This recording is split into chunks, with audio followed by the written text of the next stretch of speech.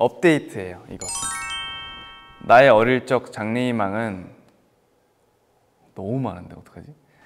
나는 의외로 의외여야 되잖아.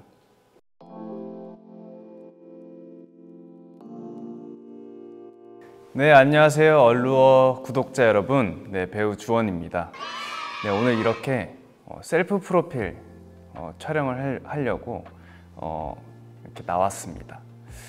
여러분 아시는 내용도 있고 또 모르시는 내용도 있겠지만 업데이트를 최대한 열심히 해보도록 하겠습니다. 그럼 시작해 볼까요? 이름 문준원. 문준원 한자 뜻은 밝을 준 근원원입니다. 그래서 밝음의 근원이다. 네, 아주 밝은 사람이 되어라, 그런 뜻이에요. 혈액형은 O형입니다.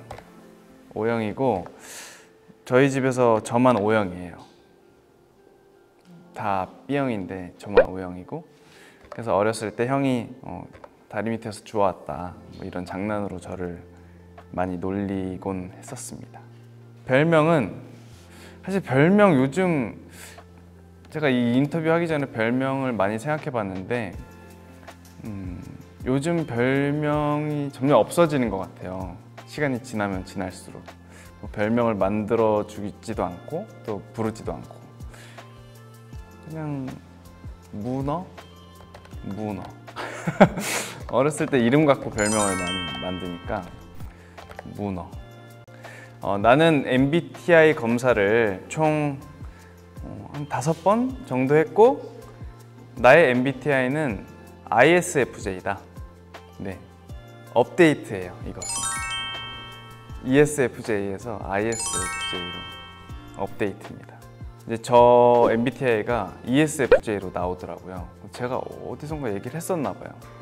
근데 주변에 ESFJ 분들이 저한테 넌 절대 E가 아니다 나한테. 그래서 그 얘기를 듣고 난 이후로 MBTI 하면 다 ISFJ가 나오는 것 같아요.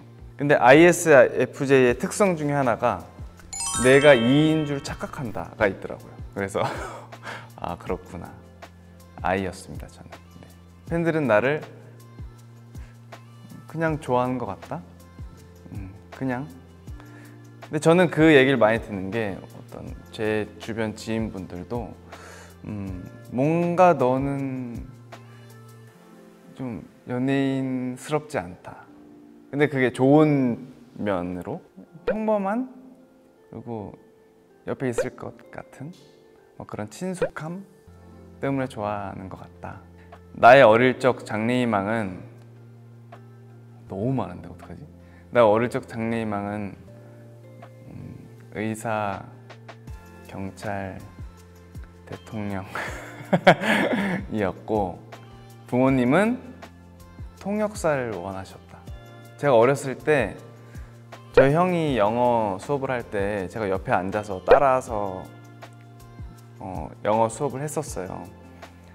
근데 발음이 좋다고 영어 선생님이 딱 한마디 했는데 그 다음부터 저를 영어를 시키려고 엄청 노력도 많이 하고 또 영어 교육도 많이 시켜주셔서 뭔가 제가 언어 쪽에 좀 특출난 재능이 있다라고 착각을 하셨던 것 같아요. 오해를. 그래서 얘가 통역을 하면 얼마나 좋을까 뭐 이런 생각을 많이 하셨던 것 같아요. 그게 연기자한테는 가장 좋은 그런 것 같아요.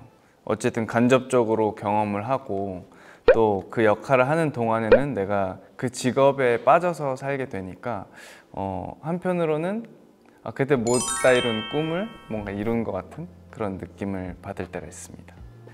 나는 의외로 의외여야 되잖아. 나는 의외로 재밌다. 그렇죠? 의외로 재밌을 때도 있고 수줍어하지만 재밌을 때도 있습니다. 집에 혼자 있을 때 나는 요리를 한다. 요즘 부쩍 많이 합니다. 네, 뭐 잠이 안 올 때도 하고 일찍 일어나도 요리를 하고 그렇습니다. 건강식으로 먹으려고 최대한 애를 쓰기 때문에 우선은 닭가슴살로 굉장히 맛있는 요리를 많이 합니다. 갈비 맛 나는 닭가슴살, 닭볶음탕, 닭가슴살로 하는 요리들을 많이 합니다. 연기를 시작하게 된 계기는 부모님 때문이다.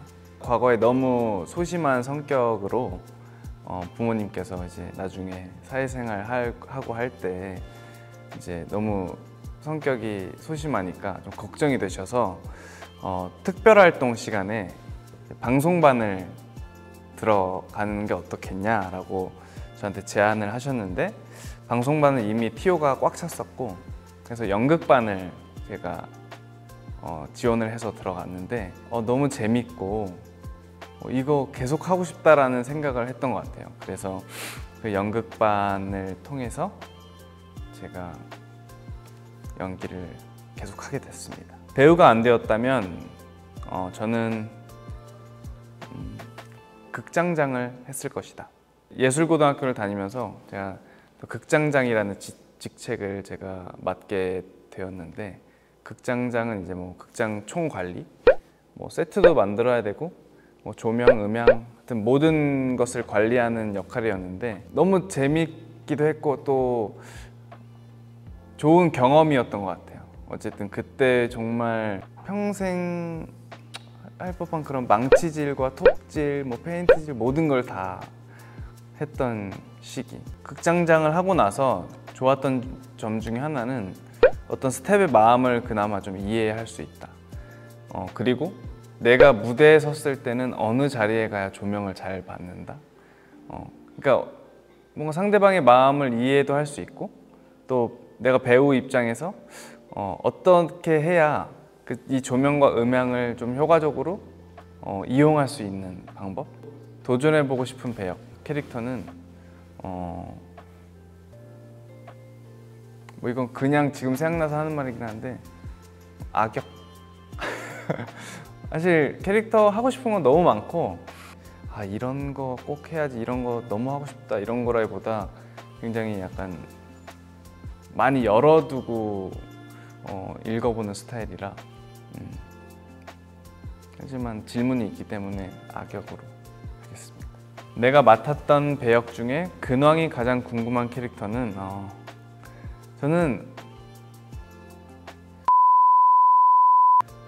이 인터뷰를 통해 나는 얼루어 오디언스들에게 잊혀지지 않는 배우로 기억되고 싶다. 이거 좋은 것 같아요. 잊혀지지 않는 배우.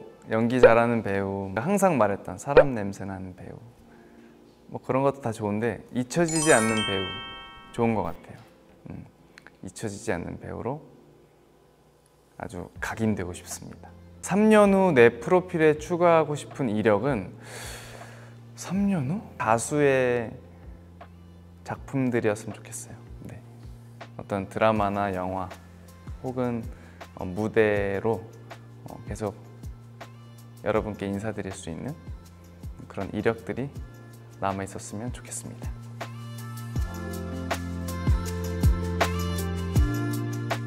여러분, 오늘 이렇게 얼루어 셀프 프로필 업데이트를 했습니다. 네, 업데이트가 맞겠죠? 네, 아무튼 많은 업데이트가 됐길 바라고요. 저는 또 다음에 더 좋은 업데이트를 위해서 많이 열심히 노력하겠습니다. 네, 다음에 또 뵐게요. 감사합니다.